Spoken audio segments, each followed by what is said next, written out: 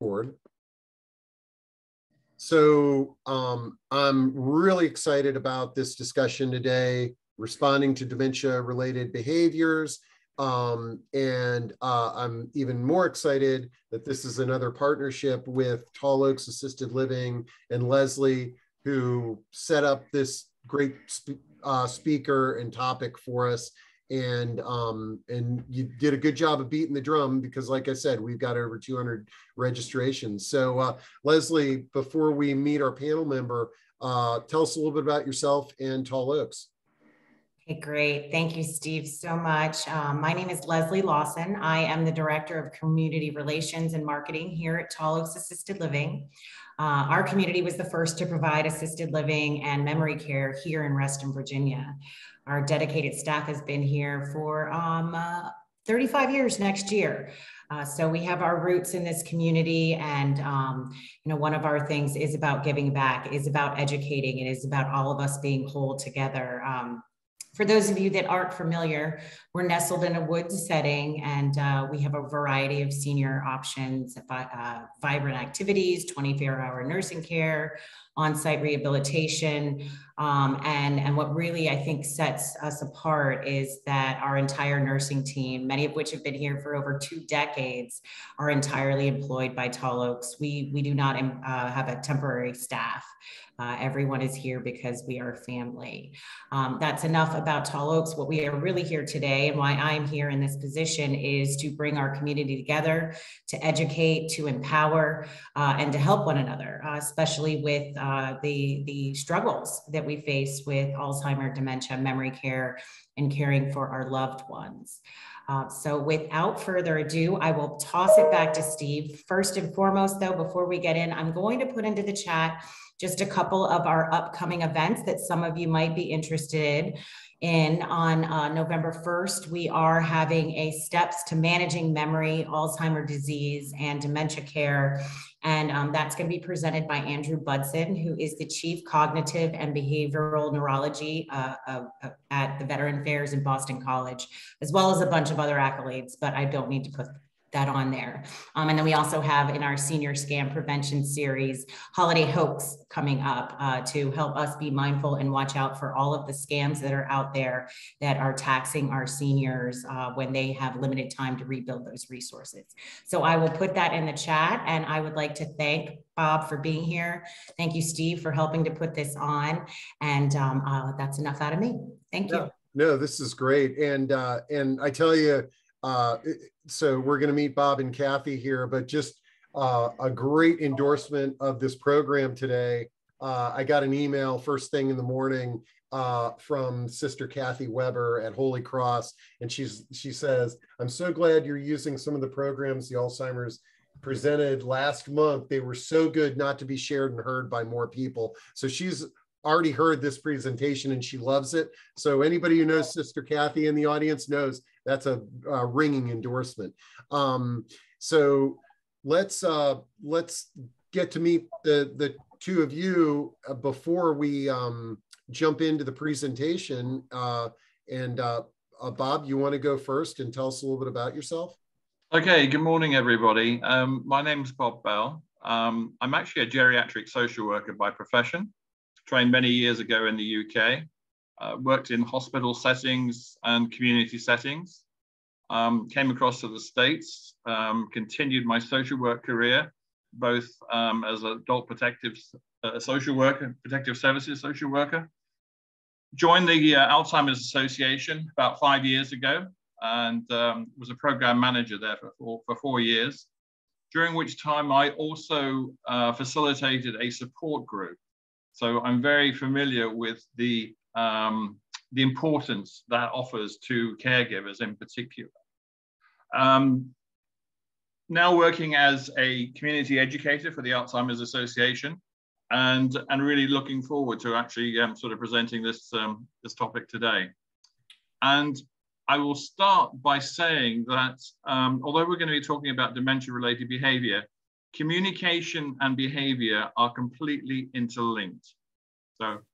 And we'll discuss that in more detail. Great. And then you've got your behind the curtain assistant here, Karen Fagan, who is going to be running the slide deck. And Karen, tell us a little bit about yourself. Okay. Good afternoon, everyone. Thank you for joining us. My name is Karen Fagan. I'm one of the program managers in the local chapter of the Alzheimer's Association. And I work closely with folks like Leslie and Steve to create education outreach programs for the community. So thank you very much for inviting us today, Leslie and Steve. Steve, I'm going to go ahead and start sharing my screen so we can get started. I love it. And then once we know that that is working, we'll drop behind the curtain. And as I do that, I just want to remind everybody, if a question comes to your mind, just type it in. Let's see. Does everyone see my screen? Yeah, and let's see. I'm just waiting for that one black bar at the bottom. Yeah, it seems to be stuck. Okay, but I can always do the sharing if that doesn't disappear here in a moment. Let's see. I still see it. You want me to see if I can? Now I see another one. So here, okay, we're done. Yeah, why don't I see if mine works a little bit better? And we did a test of this earlier, and we had some issues there. So here and here. Okay. Can folks see? Can you see that? Yes. Looks great. All right. So Bob, just you're just going to say next, and then I will advance it for you. Okay, that's fine. Okay, next. Right, as I said at sort of the very beginning, this is a conversation that we're going to actually have, and there's no right and no wrong way. And what we're going to be looking at are different sort of behaviors and trying to understand what is sort of behind them. I alluded to another program, and it's actually called Effective Communication Strategies. And it sort of really works in conjunction with this one, because for those of you that are caring for somebody or know somebody with dementia, they will often behave in ways that you might find a bit puzzling and think, you know, what's going on here? What are they trying to say? What are they doing by it? And what they're doing is effectively trying to communicate something to you. And the challenge is often trying to unravel what they are doing or what they're actually trying to say. So these are some of the things that we'll be actually looking at. So by the end of this program, we should be able to identify common triggers for behaviors, explain the process for assessing and identifying challenging behaviors, and list some of the strategies to address common dementia-related behaviors. Next slide. So when we talk about behavioral changes, there could actually be a number of things, and we talk about the word triggers. So a behavior doesn't just, pop up for any unwanted reason. There's usually something that has caused it to actually happen. And to be honest, sometimes you may not be able to work it out, but other times you might be able to, and that can actually then help you to respond to the person. So pain or discomfort. The person could have actually fallen. They could have had a fracture. They might not be able to articulate themselves. So they could actually be, in discomfort from that. Overstimulation or boredom. We can all get bored. We can all get overstimulated. So the person could be maybe sitting in a room where there's a lot of noise going on, there's lights, there's music playing, and it's just too much for the person to actually take in and process. And that could cause a reaction. Fear or frustration just might be going somewhere new or something different, or trying to do something that the person is not familiar with. Because remember, with dementia, the person's short-term memory is very much compromised. So they're relying more on sort of longer-term memory. So something new that's being introduced could actually have a reaction. Equally, unfamiliar surroundings. And a person could be out for a walk and all of a sudden they become disorientated. I think, where am I? I don't recognize this place. And then maybe in a few seconds, then it comes back and they realize where they are. A complicated task. A complicated task for somebody with dementia could be as simple as trying to do up their shoes, trying to fasten a belt, buttons, things like that. And there are ways around that. For example, Velcro shoes can often help, using sweatshirts or t-shirts so there's no buttons involved, and elasticated waisted pants, things like that, to try and sort of reduce the complications there. Next slide. Right, we're going to talk a lot about this one. And this is really what you're going to be doing all the time that you're actually working with somebody or looking after somebody, is you're detecting and connecting. In other words, you need to actually join the person in their reality. And this is sometimes difficult for carers to actually accept. You know, some people get it. It can be quite intuitive. Others sometimes struggle with it. And what you have to remember is that the person with the disease, unfortunately, is going to gradually get worse and worse. We can't expect them to come to us. Therefore, we have to go to them. And we have to try and see the world from their reality. You know, what does it feel like? What does it look like? So detecting and connecting, you know, is actually quite important. And then while you're doing that, you're also addressing the physical needs as well. You know, is there something going on here? Are they in pain? Are they hungry? Do they need to use the bathroom? So all that's happening straight, you know, while you're actually sort of doing the connecting and detecting and connecting. And then address the emotional needs as well. And I'll give you some examples of that. And then reassess and plan for the next time.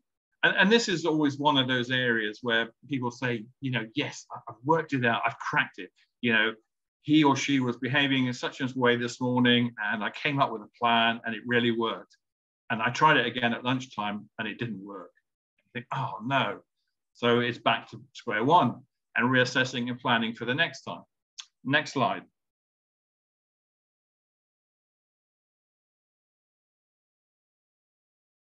Okay, let's talk about this one a little bit more. So detecting and connecting, joining the person in his or her reality by trying to see the world through their eyes. So we become a little bit of a detective here, and you can apply this to every time a person actually behaves in a particular way.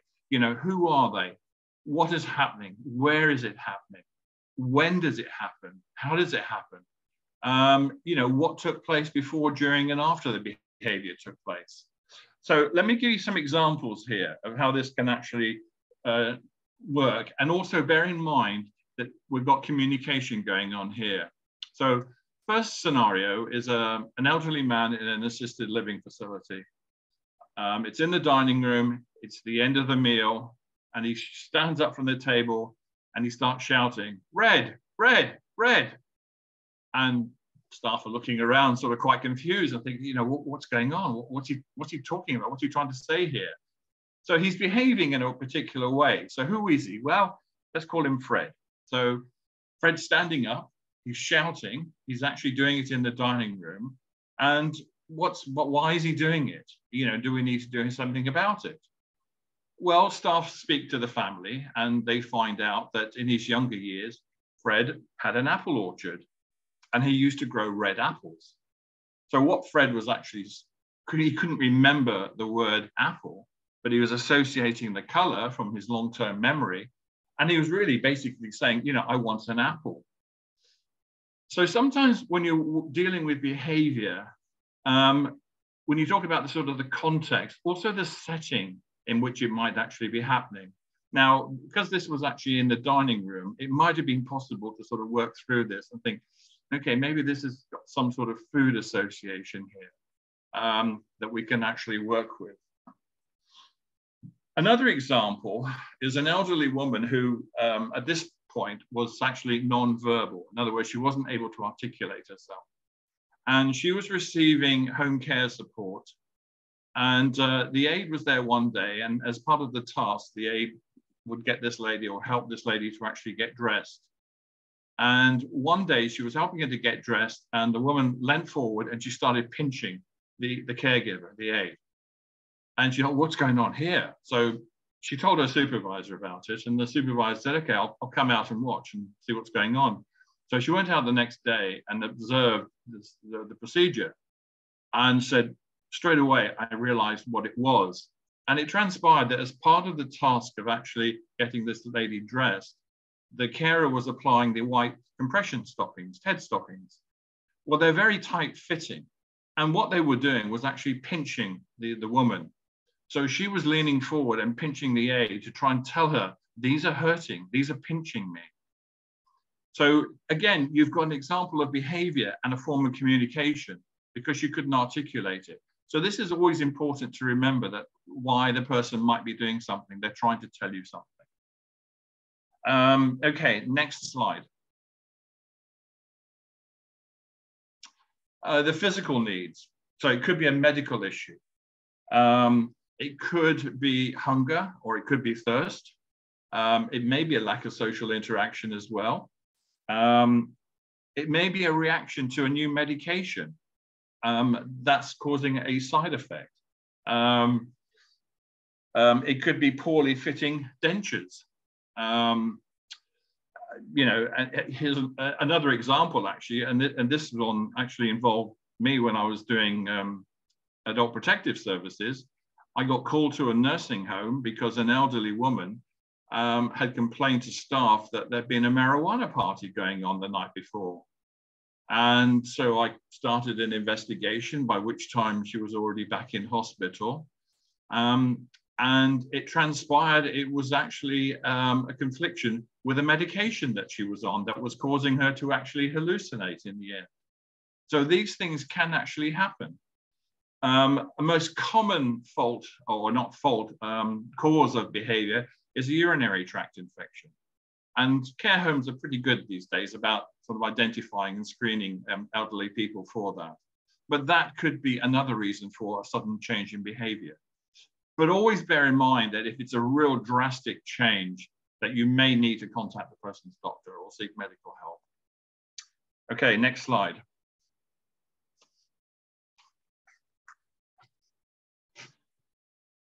Understanding and addressing the behavior. So we talk about emotional needs, and this is really very, very important. And sort of using your knowledge of the person's preferences to provide effective interventions, et cetera, et cetera.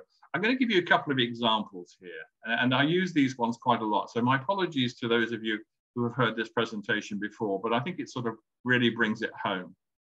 The first one involves me. So my wife asked me to go outside and dig 5 holes and to plant 5 bulbs and put 1 flower bulb in each hole. So bear in mind, I've got dementia, and I think, okay, fine. So I go out, I dig 1 hole, and I throw all 5 bulbs in the hole, cover it all up, and stand back and say, I've done it. Well, it could go one of 2 ways. My wife could turn to me and say, that's not what I asked you to do. I wanted 5 holes, separate holes, and I wanted you to put 1 bulb in each hole. Well, she's challenging me, she's criticizing me, and I'm probably not going to be too happy about this.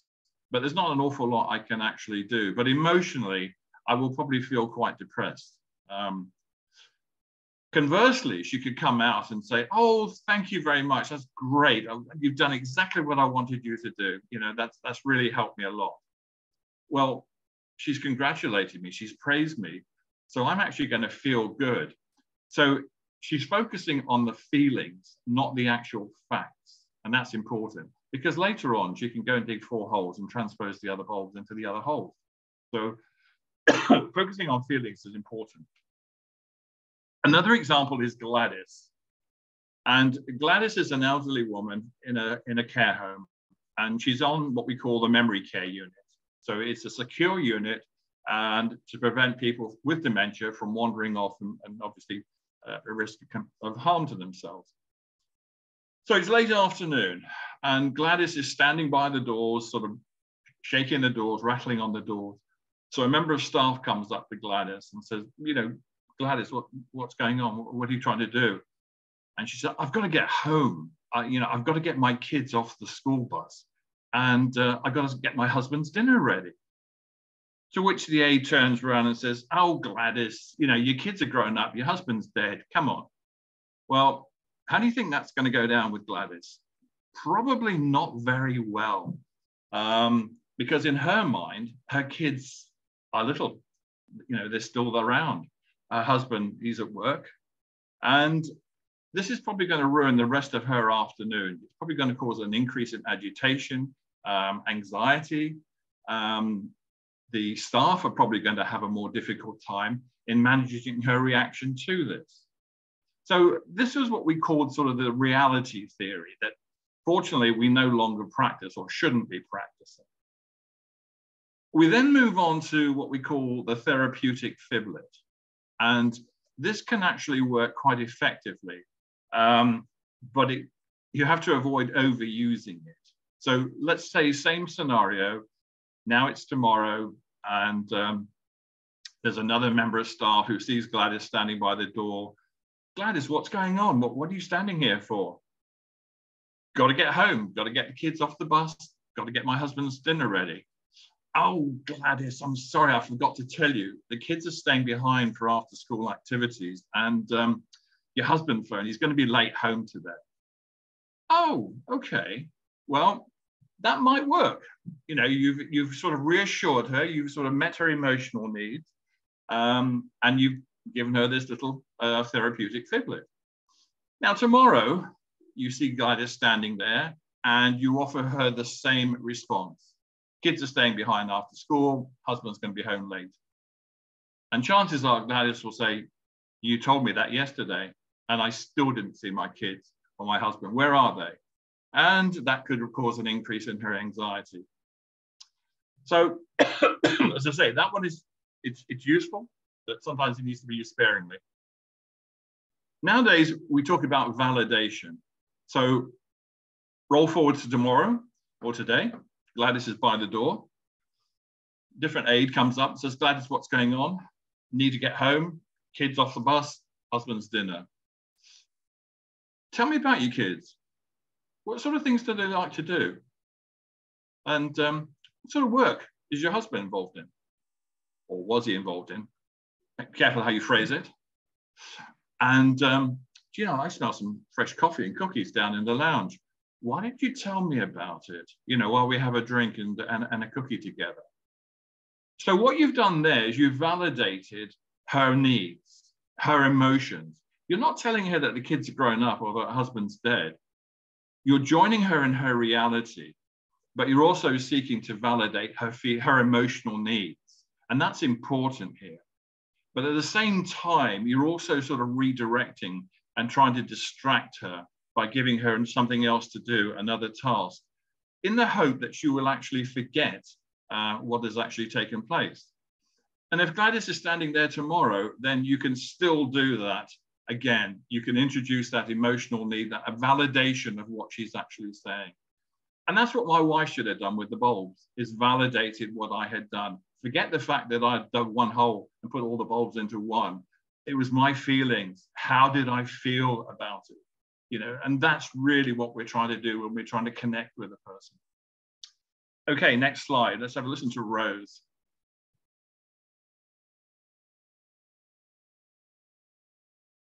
She was part of the family, you know, she'd fold towels, and she'd fold towels all day long some days. Just, you know, put them back in the basket, and then she'd give them to her, "Here's some more towels." And it may sound like it's cruel, but look, it kept her busy, it kept her movements going, it kept her, you know, just kept her occupied, and it made her feel wanted and that she was contributing. We created a routine for her that worked for her around her agitation and, you know, her sleep patterns.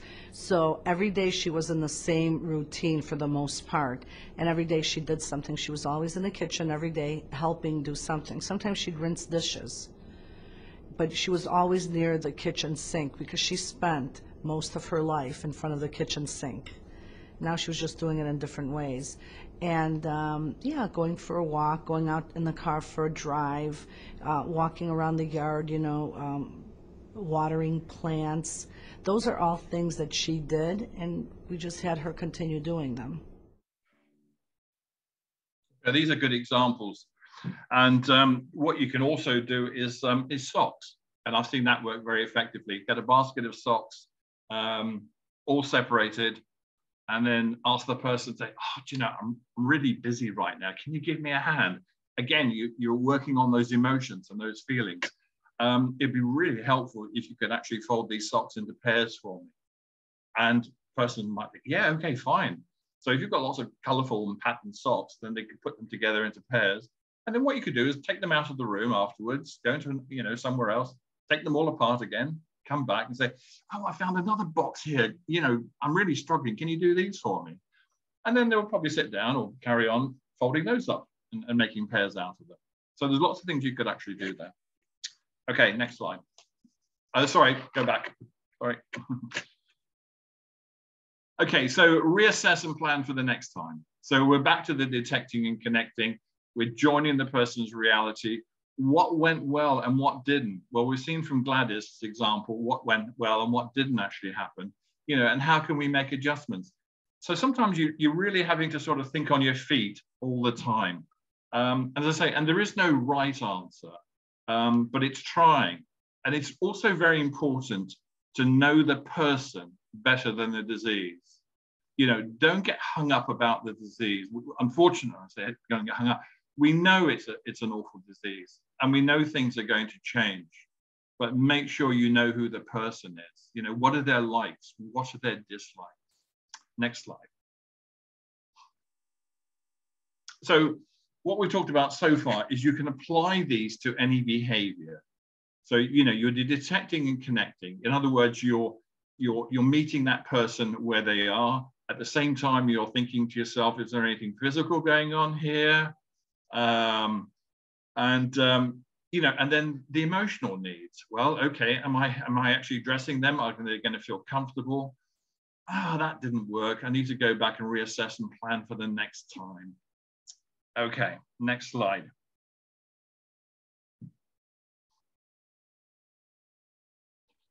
Anxiety or agitation. Well, we know Gladys experienced both of those the first time when she was told that her kids were grown up and her husband was dead. Restlessness, pacing, distress, over-reliance. There's a reason the person's doing this. You know, there's a trigger here. They're not just doing it, getting up and wandering around or doing it for whatever reason. And we have an example with the workbook that actually accompanies this. And it's an elderly woman called Anne, and it's late afternoon, and she's walking around the house where she lives with her family, and she keeps saying, I've got to go, I've got to go. Well, go where? Physically, Anne is actually starting to develop blisters on her feet, and her family are actually finding it a real struggle to get her to sit down and eat a meal. So they're sort of having to resort to sort of finger food and sort of feed her while she's actually walking around. Now, we've got some clues here. And as I said, this is sort of happening sort of late in sort of the afternoon. So we have a situation called sundowning, which many of you might be aware of. And it's a time sort of late afternoon as the sun is going down, when people with dementia often become more anxious. They might start pacing. They're probably going to become tireder as well. But you can find this increased agitation that is also taking place. So what's happening here with Anne? Well, what we actually find out is that Anne is actually a retired nurse. And for 40 years, she worked on the night shift. So for Anne, her day, if you like, starts in the evening. That's when she was working. So when Anne is saying, I've got to go, I've got to go, she's referring, her mind is going back to, her years ago. It's that long-term memory and that routine of getting ready in the evening to go to work. Well, obviously, you want to try and address that. So, we're talking about validation here as well, but also trying to redirect her to get her to sort of sit down. And there's various things that you could actually employ here. And a little bit like, the towels and the socks. So, and I've seen these work actually quite efficiently. So, for example, we know Anne is a retired nurse. So think of things sort of, medically, if you like. You could try the therapeutic fiblet. Oh, Anne, sorry, I forgot to tell you, the hospital phoned up and you've got the night shift off. Okay, great, might work tonight. You try that line tomorrow. And she said, I wouldn't get 2 nights off in a row. No, that's wrong, that's wrong. Okay, so plan, reassess, and think, okay, what do I do next? Empty pill bottles. Get a bag of M&Ms, all different colors. And these pills came and they need sorting out into the different bottles here. Can you sort them out for me? So get lots of empty pill bottles and get her to put different colored pills or the same colored pills into different bottles. Get some folders, some manila folders or something. And it could be charting. So you could ask her to, and then maybe fill them with paper or have different colored paper and ask her to sort the different colored paper into different charts. So you're giving her something to do. And that's what she needs. She's bored. We talked about that at the very beginning, because this is when she actually needs to be doing something and wants to do something. Okay, next slide. Confusion or suspicion, not recognizing familiar people, places, things, accusing others of theft, infidelity, etc. All the above. Sometimes families will get hung up over being misidentified or being called by the wrong name. You pick your battles, and it's better that, if Dad calls me Bill instead of Bob, it's better that he actually recognizes me as somebody he knows and that somebody, he's comfortable with, than the fact that he got my name wrong. Equally, it'd be not appropriate for me to say, Dad, my name's Bob, not Bill, you're confusing me. To which he might say, don't argue with me, you're Bill. So you get into this sort of argument, and nobody wins an argument with somebody with dementia. So it's better just to, as I say, just accept the fact that, he's called me by the wrong name. Now, I say about getting hung up about this. Unfortunately, for some people, that is just another sign that the person is actually progressing further along in the disease. And it's a reminder that they're starting to forget things. And that can be hurtful. The person without the disease, may not have come to terms yet with the fact that, their loved one is actually getting worse. So it's a slight sort of denial. Accusing others of theft. One client of mine was absolutely certain that her carer had stolen her hand mirror. And she used to sit on the sofa, and there was lots of papers and that around on the floor. And I said, have you looked on the floor? Have you looked under all the papers? I know she's taken it. She's definitely taken it. She doesn't like me. I know she's taken it. Well, let's have a look and see if we can actually find it. And the hand mirror was on the floor under some papers. She said, she put it there. She hid it from me. I know she did. Well, there's not an easy way around that one. You just have to obviously try and reassure her that, we've found it, and that's good. The infidelity, this can actually, and unfortunately, this does actually happen. If you've got particularly a woman with dementia at home and her husband is there, he's the primary caregiver, and they have a home carer. Well, majority of home carers tend to be female. There's not a huge amount of male carers. So you've got a female carer who's looking after this woman and the husband's there. And what happens is that the person with dementia thinks that her husband's having an affair with the carer and then refuses to actually have the care. Well, that 1 or 2 hours, every day might be the only form of respite that that husband actually gets and desperately needs. So the last thing that he needs is for that to actually end. So there would have to be ways that she would have to work around that, or he'd have to work around that. But these can actually happen. The confusion or suspicion at one support group I was at, one of the participants said that the night before she'd actually woken up and that her husband had sort of woken up as well for some reason and turned to her and said, "Who are you?" And she said, "Well, I'm your wife." He said, "No, you're not. Get out of bed. Where's my wife?"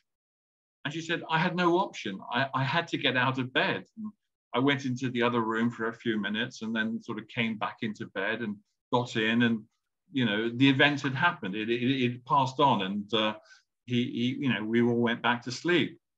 And she said, I know it's the disease, but she says, you know, I'm a human as well. And it was really hurtful. And I mean, this woman she was in tears as she was talking about it. Unfortunately, the support group, everybody there was very supportive of her. But things like that can actually happen. Another instance was a client also in the community. This was a younger woman who had what we call early onset dementia. In other words, she was diagnosed before the age of 65. And in the evening, when the lights were on in the kitchen, she was seeing her reflection in the glass, and she wasn't recognizing it. And she thought it was actually people looking in at her, and was getting quite anxious about it and agitated.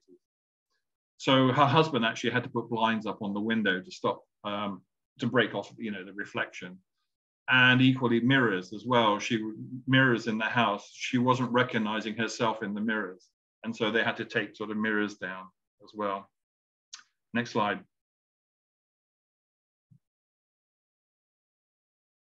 Aggression, maybe verbal or physical, may occur suddenly for no apparent reason, or again, it may emerge following a trigger.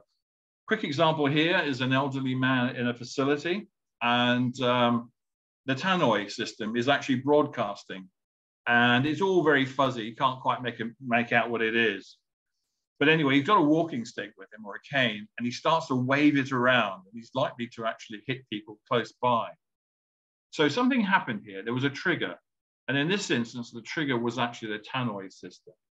And this one actually appears on a sort of a training video. And it's actually very good because it shows you sort of a right way and a wrong way. And the wrong way then is that one of the care staff comes up and tries to grab him to try and get him to stop waving the stick around.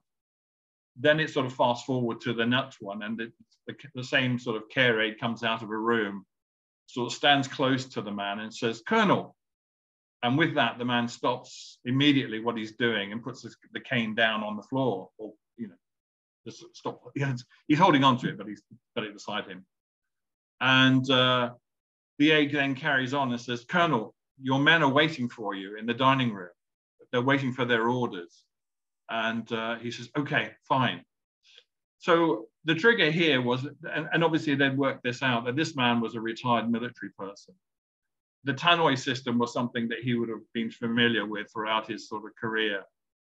And what he did, the aide, he met the person where he was. In other words, he joined his world, because as far as that elderly man was, he was still a colonel, and he had his men to sort out.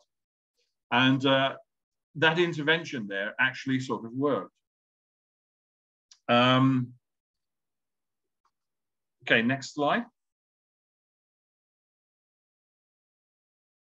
Okay, let's listen to Rose again. On the tough days, my husband and I would switch off. And my mom had forgotten all her English and had gone back to speaking only Greek. So she just spoke Greek, and my husband doesn't speak Greek, so it was perfect. So when she was agitated and she was cussing and yelling and saying all kinds of obnoxious things, my husband couldn't understand, so to him it didn't matter. So when she was in that mode, we'd switch off, and, you know, he'd take her for a drive, she'd stare out the window, eat fries, and she'd be fine. And it would give me a break to really decompress from some of the stuff she was saying, that I know she was just saying them, their words, but, you know, I'm a human being as well, and I was taking them personally. Okay, a little bit like the woman whose husband, you know, denied that she was his wife. Okay, aggression then. Usually aggressive behaviors are upsetting but not dangerous. If there are weapons involved, and if you have to call 911, then do alert them to the fact that there are weapons in the home. And obviously the ideal thing is to actually have weapons all removed if you have got somebody with dementia. If the aggression happens on a regular basis, then speaking with the person's doctor about possible medical intervention may be necessary. Okay, next slide. Right, repetition. Although it's partly communication, it's also sort of behavior related. Saying something over and over, repeating words, questions, or behaviors, This is probably one of the most frustrating aspects of the disease that people speak about, particularly carers, is when people ask that same question over and over again. So, for example, I'm caring for, let's say I'm caring for my father, and he says, what time's lunch? And I said, oh, it's 12 o'clock. Oh, okay, fine. So a few minutes later, what time's lunch? It's at 12 o'clock. Oh, okay. 10 minutes later, what time do you say lunch is? I've already told you twice, it's at 12 o'clock. So what's happened here? I now have really got an attitude, and my dad with his dementia is actually going to pick up on my attitude towards him. And the only reason he's asked me what time is lunch 3 times is because he's forgotten that he's actually asked me that question before. And if I say to him, Dad, you've asked me that question 3 times, he's going to say, no, it's not. No, I haven't. This is the first time I've asked you, because he can't remember. So how do we overcome this sort of behavior, which can cause a lot of frustration for people? A whiteboard is a helpful tool. So you could actually have on the whiteboard then sort of 8 o'clock breakfast, 10 o'clock exercise, 11 o'clock walk, 12 o'clock lunch. So the first time he asked me, what time's lunch? I can say, well, it's at 12 o'clock. Okay. And then when he asked me again, what time is lunch? I can say, well, let's go and have a look at the board and see what's over there. So we could go to the board and I can say, okay, we've got 8 o'clock lunch, breakfast, 10 o'clock exercise, 11 o'clock walk. Ah, here we go, 12 o'clock lunch. Okay. And then if he asks me again in a few minutes, what time is lunch? We can direct him back to the board. This actually is quite effective and can work. And some people suggest that once an activity has taken place, to actually erase that from the board as well. But that way, you know, you can respond to the behavior and address it. Right. Okay, sort of another thing with repetition, and sometimes this can actually cause sort of frustration for people, is let's say I tell my dad that my son is going to be coming home soon and he's going to be visiting us, and my dad gets on really well with his grandson. So I said, oh, you know, Dad, you know, Freddie's coming home soon. Oh, great, okay. When's Freddie coming home? What time's Freddie coming home? Did you say Freddie's coming home? When's he coming home? And this will probably then carry on and on and on.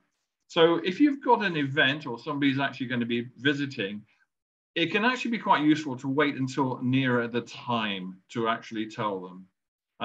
You know, oh, Dad, Freddie's coming later today, and rather than sort of telling him well beforehand.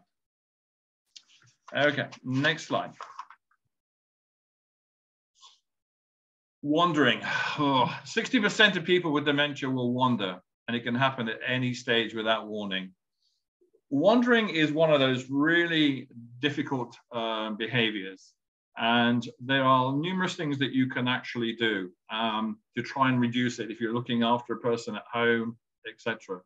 I had one case in England. This was an elderly woman in the community, and she had 3 adult children, and they would take it in turns to visit her at night or late in the afternoon, evening, and make sure that she was in the house, and then they would lock the door and sort of and then leave.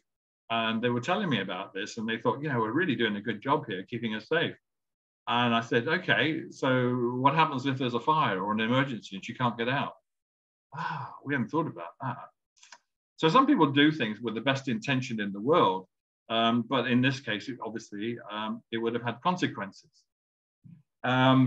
Wandering around the house, there are things that you can do, alarms on windows, alarms on doors. A very simple and effective device is a black round mat by the front door or doors. Because with the disease, people's vision can also be affected in terms of their processing of what they're actually seeing. So they might see the object, but their brain is not processing it as effectively as it was before. So when the person sees this sort of round black circle by the door, to them, it might actually be a big black hole. And if I step on that hole, I'm going to fall into it and that. So that helps to maybe direct the person away. Years ago, I was talking with a daughter who was looking after her mother, who was concerned. And I suggested she get a stop sign. Because if you think of the stop sign, how many of us actually really read it? We see it and we recognize it for what it is, and we respond to it. So I suggested to this daughter, get a stop sign and put it on the inside of the front door. And I met her again months later, and she said, you know, I did that, and Mum never went to that door again, never tried to leave. So sometimes simple things can actually be quite effective. Okay, let's have a listen to Beverly. And after Beverly's spoken, I'll go back through some of the things that she actually says. Later in this journey, and I call it a journey, he decided that he was going home to his wife. And one New Year's Eve, he looked out the window and there was a house down the street that had all the lights on, and he decided that that was his house. And it must have been, I'd say, at least 2 below zero. And he was going to leave.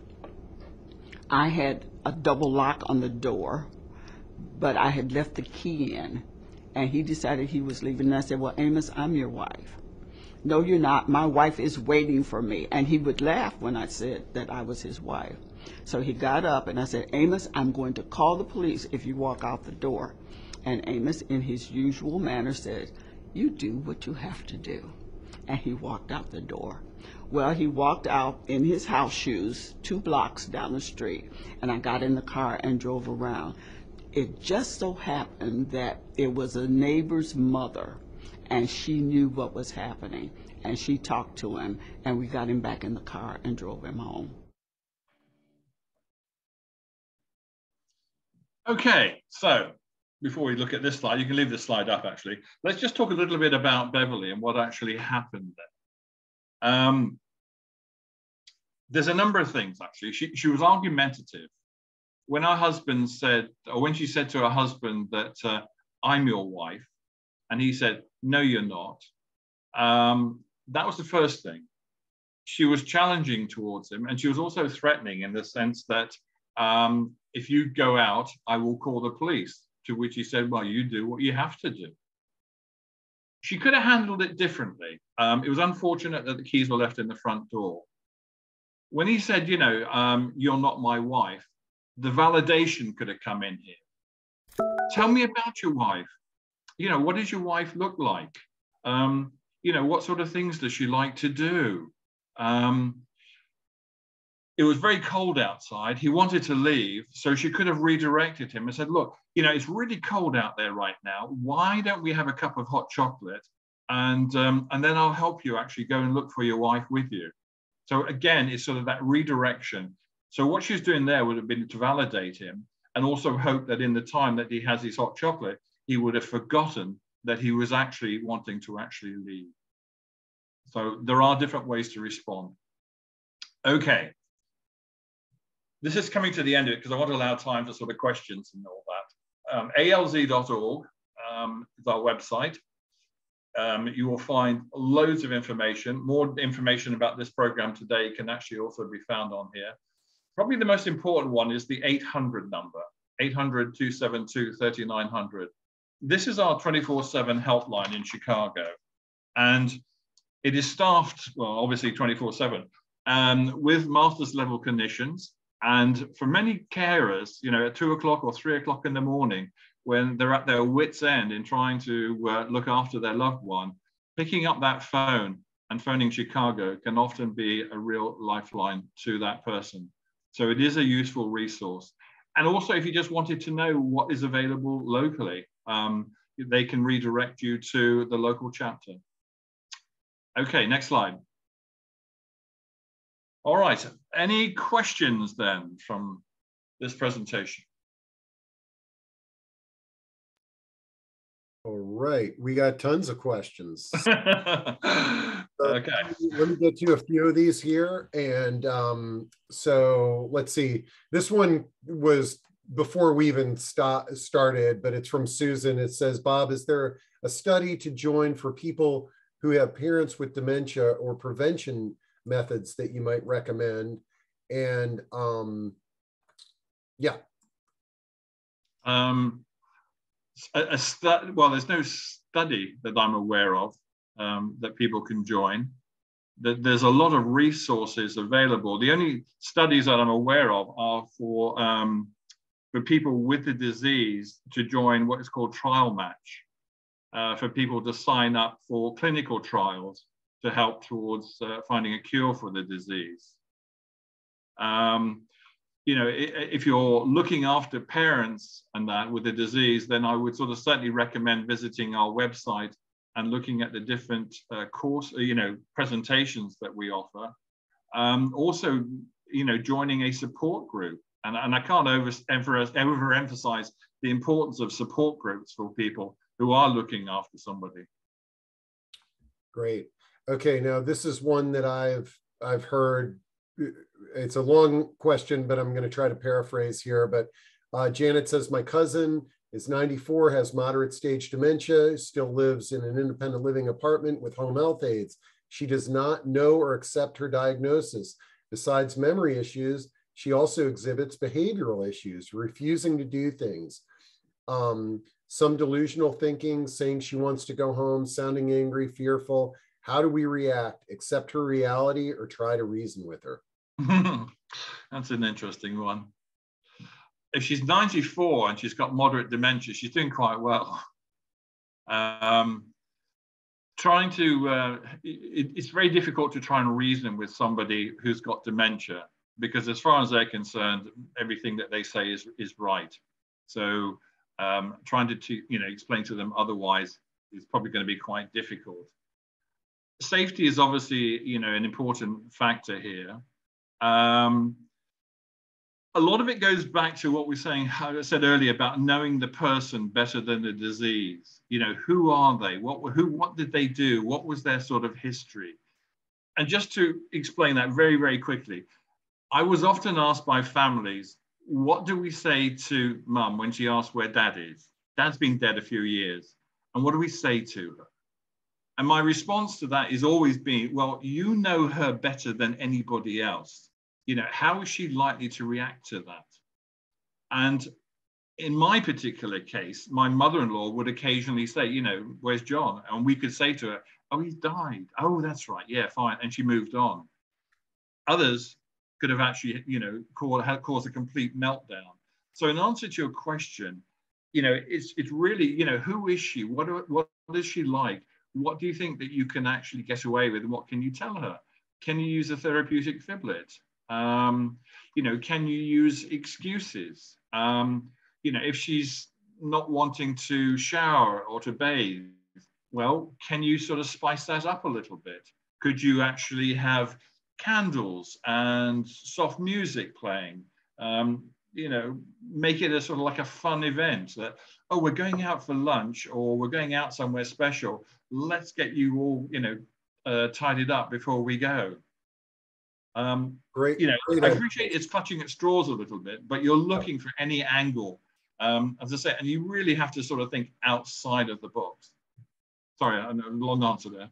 No, great examples. And I think, who was it here? Scott says, thanks so much for this presentation. It was very well done, incredibly helpful, excellent examples to build on. And I agree that it's kind of like you're a detective, trying Yes. to figure out, how to solve this case and trying different things and going down different paths. But I think the key is it's tapping into clues as opposed to being frustrated and trying the same thing over and over again with the same outcomes. Absolutely. Let's see. I mean, a good, an example of that. This was an elderly woman in a facility, and she hadn't been there very long. And they contacted the daughter, and they said, "Your mum keeps refusing to have a bath." And she said, "Well, that's not really like her, or a shower. That's not unusual." She said, "What are you actually doing?" She said, "Well, we wheel her into the bathroom, we take all her clothes off her, and we try to shower, and she's refusing." Whoa, whoa, whoa, whoa, whoa. My mum was a very, very private person. She didn't even take her clothes off in front of my dad.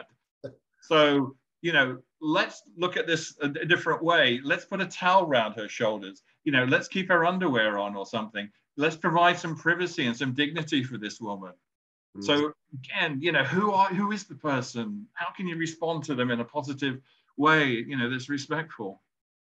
I love it. Okay, Mary Jane Spence says, is there a resource that would tell me what the stages of dementia and Alzheimer's are from onset to end stages? And Karen, I think I know that there are some really good pages on the Alzheimer's Association website. Maybe you could drop those into chat. But I just did, Steve. Okay, great. Let's see, Dorcas says, this is one that's close to my heart, Dorcas. What can be done when aggression is handled by a facility by sending a person to the ER? Are there dementia-friendly ERs, emergency rooms? The ER is the worst place to send a person. I had a friend of mine who had an unfortunate dementia challenge in an ER, but any words of wisdom there, Robert? Well, in the first instance, I would try to avoid sending them to the ER. It's probably the worst place for them. Now, I obviously appreciate if it's a medical emergency. You know, there's a lot I could actually say in response to that question that I don't want to. But why, you know, what was the behavior in the first place that you know, resulted in them having to be sent to the ER?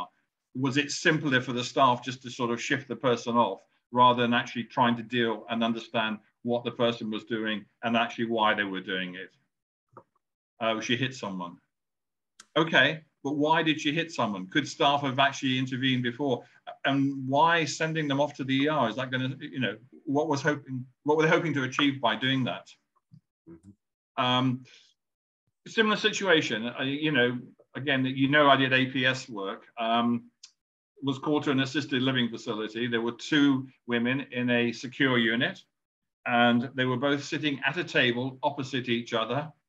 And one of the women was sitting there and she was going, I'm sure you can all hear this, she was banging on the table. Well, what do you think happened after a while? The woman that was sitting opposite her leaned across and slapped her because she was so frustrated. When I investigated it, there were 2 staff actually in the room, seated at a desk some distance away. So my question was, why weren't you proactive? You could see something was actually going to happen here. So unfortunately, a lot of this comes down to staff training. And as I said, I don't want to get into that as a completely separate discussion there.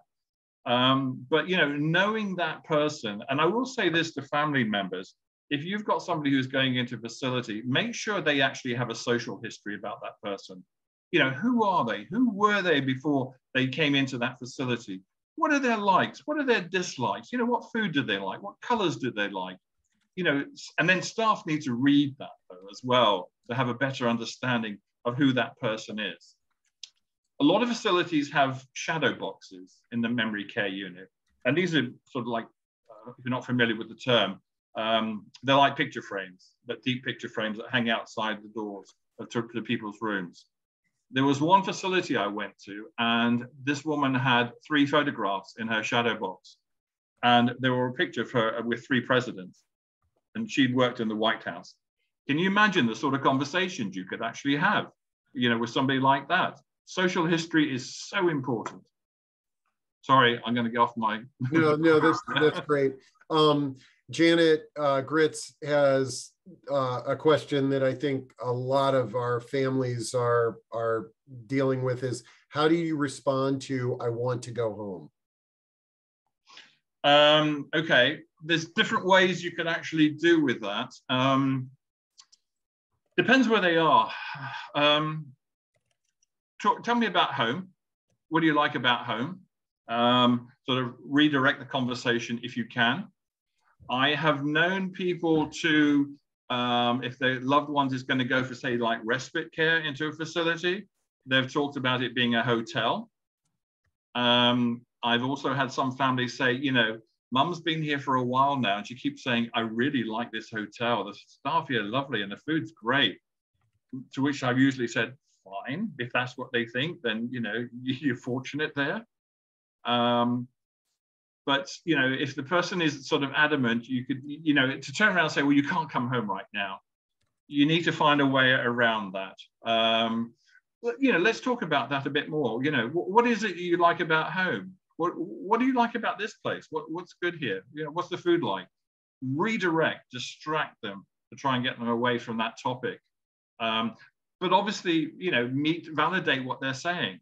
I understand you want to go home, and we're trying to work to that, but the doctors are saying that you still need to be able to stand up on your own or do a little bit more therapy. So rather than just, well, no, I'm sorry, you got to stay here. So validate it. Okay. Let's see. This is, I always tell people it's sort of like if mom or dad has dementia and they're happy and smiling, but just not present in the way you remember, that's one thing. But what do you do when the Karen and Kevin are asking, when somebody is sort of goes down that dark rabbit hole of dark delirium and, potentially talking about murdering or, things smelling bad and just being really angry or disruptive? Any suggestions in that area? That might prompt a conversation with the person's doctor, physician. There may need to be some pharmacological intervention required for something like that. Well, and so often we find, individuals that are aggressive or sort of very negatively disruptive, they're sort of jumping from one memory care center to another because nobody can figure out how to handle them, and it's very difficult. Yeah, it's quite true. I mean, they're obviously frontal temporal dementia. We know causes a lot of aggression and sort of non-social activities.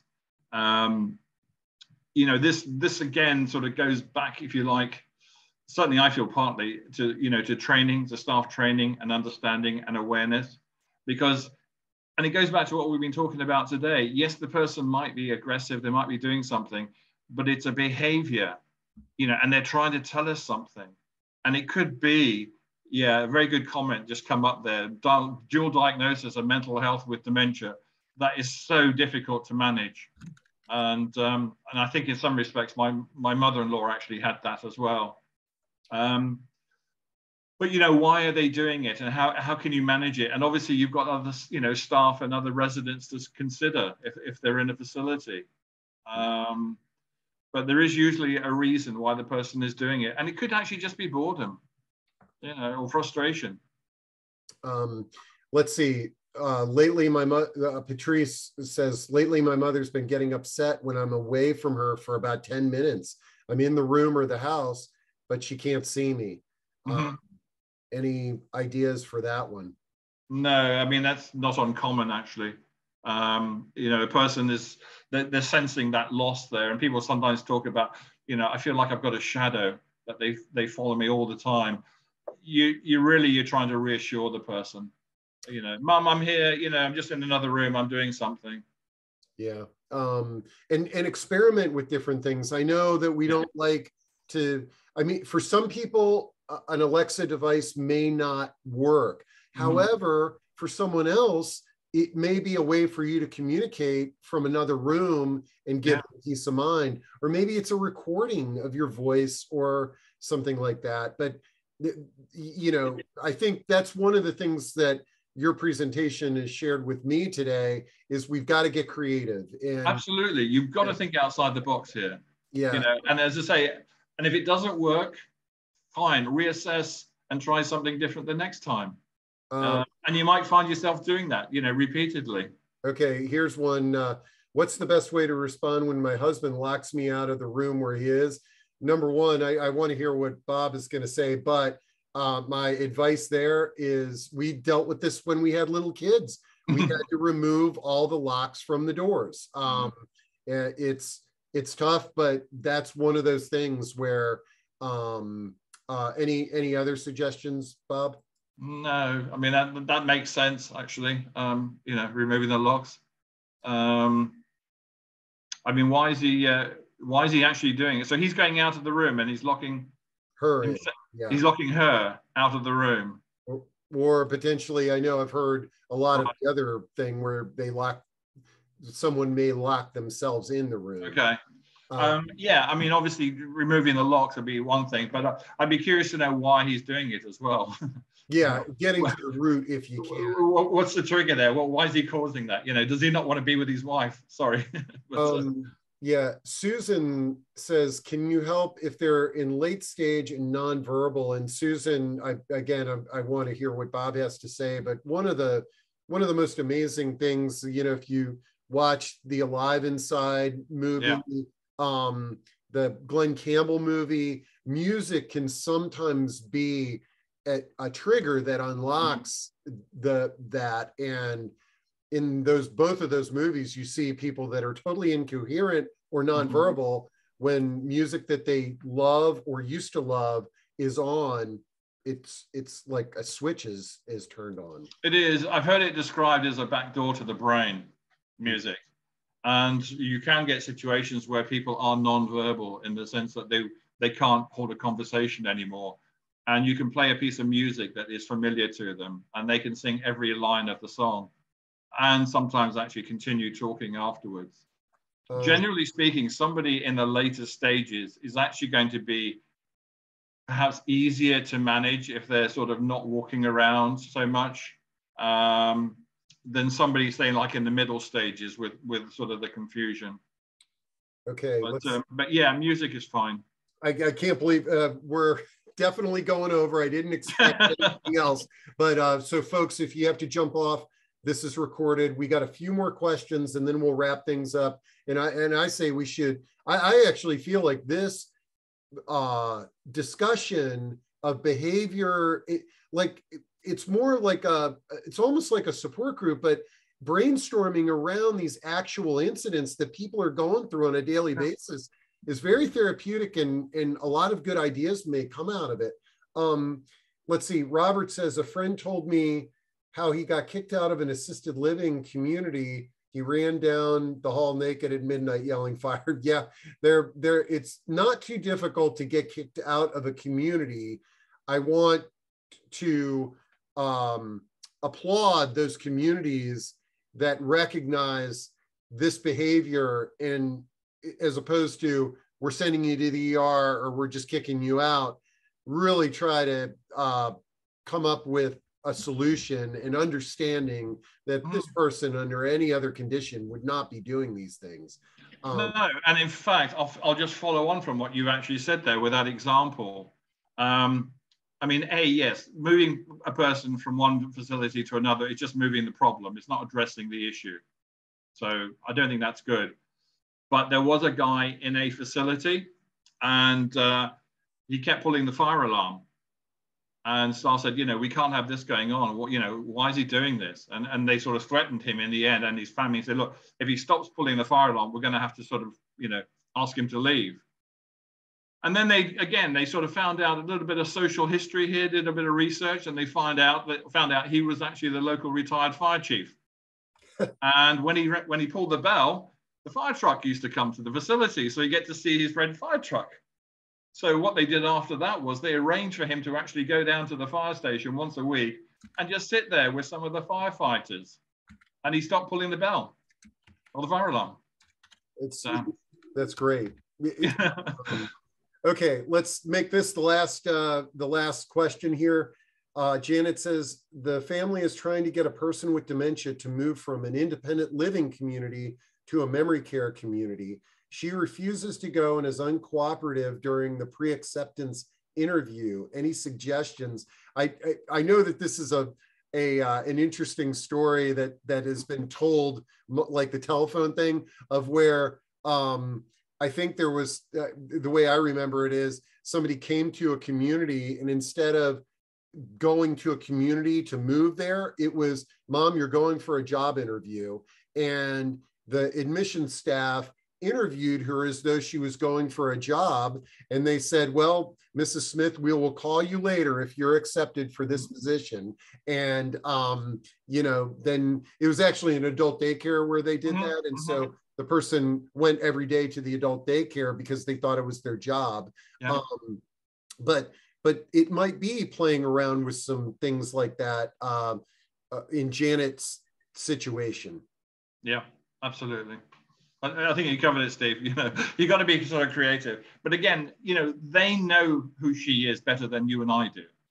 You know, they know what they can say and get away with. You know, and that is important. Or it's, you know, oh, it's just a holiday, or you know, well, we get your house or your apartment repainted or something like that. It's just temporary. Right. You know. Man, this was amazing. I really thank you, Bob, for a great presentation. We need to build on this, and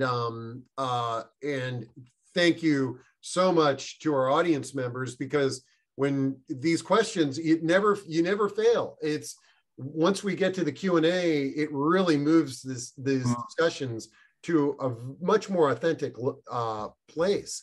Yeah. And so Leslie, great job again in getting us a great program. Yeah, thank you, Steve, and thank you, Bob, for all of the information. One of the things I also did want to reiterate was, the need for support groups, and for everybody that's on here to ask for help, and that it's okay to ask for help. A lot of these creative interventions, when you're tired and you're exhausted and you're emotional and you're in the middle of it, it's hard to come up with improv, Absolutely. And by meeting regularly with folks that just get it, you don't even have to explain to them what you're going through. You can just talk. It's immensely supportive. It validates where you are and what you guys are trying to do to be there for your loved one, so you can get through the emotional reaction you're having and really be able to figure out what they're trying to communicate. Because the reason why we're here and we're doing all this is love. So I highly suggest getting in those support groups and finding out what interventions and what things work and how other people get creative, so that you have that toolkit. And when you're in the middle of it on the spot, you don't have to draw from your own recall.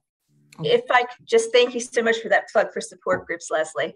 If I could just mention that the association has over 70 different support group sessions that meet on a monthly basis. Most are still virtual, some are in person.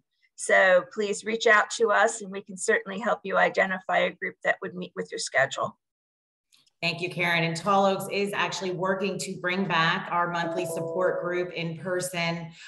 We utilized the Alzheimer's Association for that to facilitate prior to the pandemic.